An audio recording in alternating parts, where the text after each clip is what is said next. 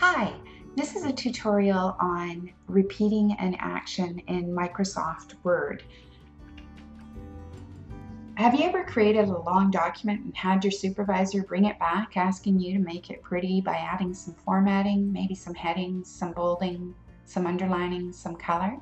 The repeat in action feature is a fantastic tool if you need to make the same edit to several items in a document. As always, there are many options to complete a task in Word, so pick the one that works best for the way that you create your documents. Your options for this feature are to use the quick keys to activate this feature. They are Control and Y, the F4 key. Now, if the F4 key isn't working, then you need to press the unlock key on your keyboard, and that is the F-lock key. If you look at your keyboard on the right hand side above backspace, you'll see that key. So if your F keys are not working, it's probably because that key has been activated. Click on the repeat icon on the quick access toolbar is another option, and this feature automatically records the last formatting that you did. I prefer the Control and Y keys only because I do not like to take my hands off the keyboard.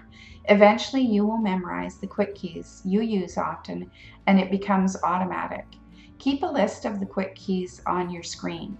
So you can Google the quick keys for Microsoft Word, and then you can keep a list on your screen and start using them, and eventually you will become much faster at the regular tasks that you perform when editing.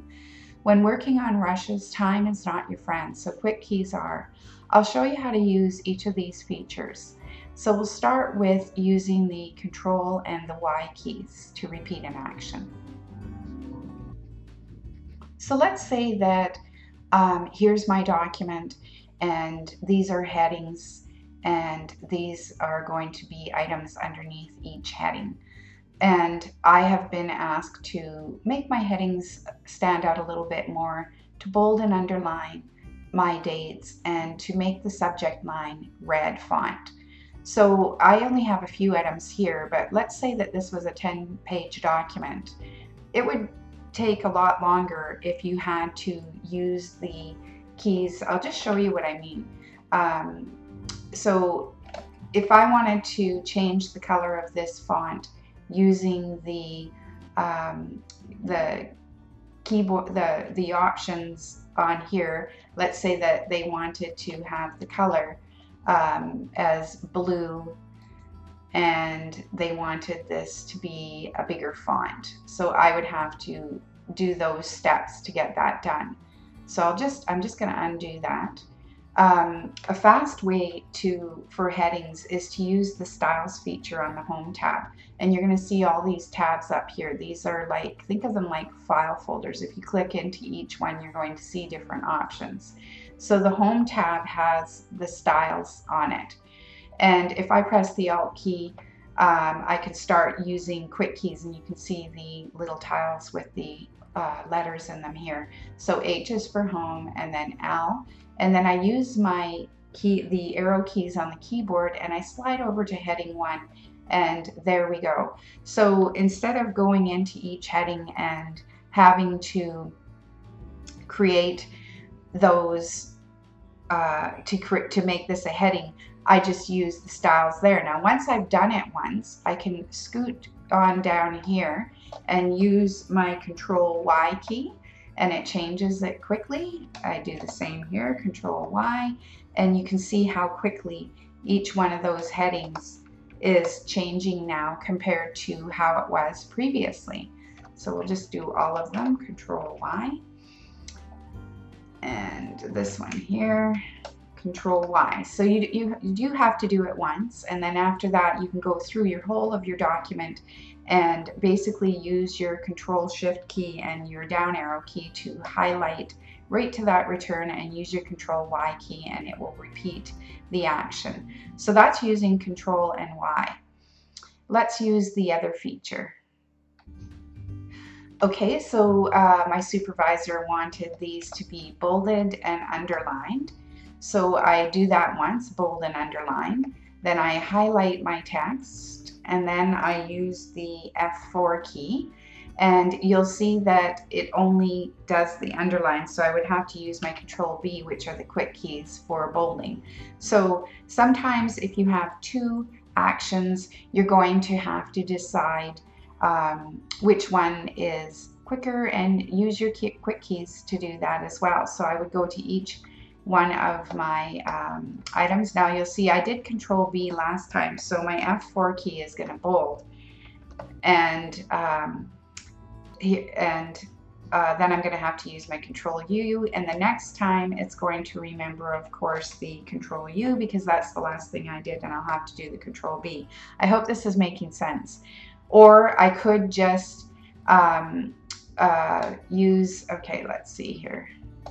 I'm just going to, so I do Control V, Control U, I come down, and I'm going to use my Control Y keys again.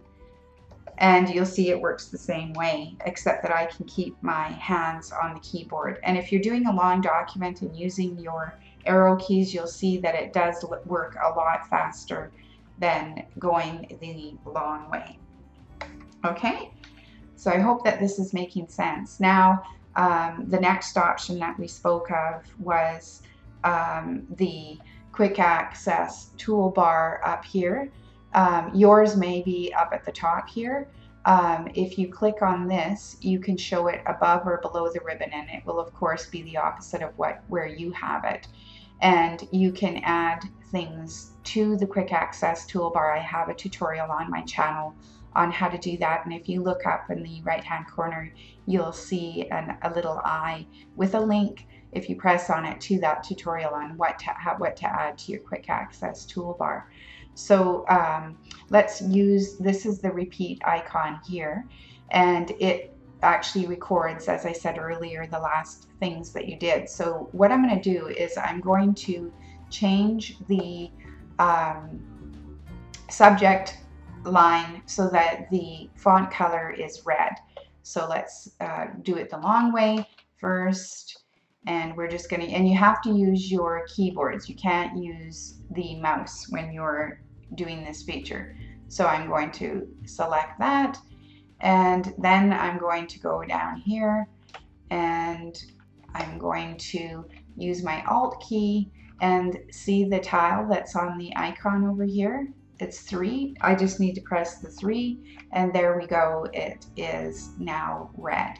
So I hope that that makes sense, the different options that you can use. If you try it out, it's going to be a lot faster than what me talking through this tutorial, but you can make your life a lot easier. Instead of going the long way to do some formatting, you can repeat an action several ways. Okay, so I hope you have a great day, and don't forget to subscribe to my YouTube channel. There should be a little icon in the bottom right hand corner, and have a great day.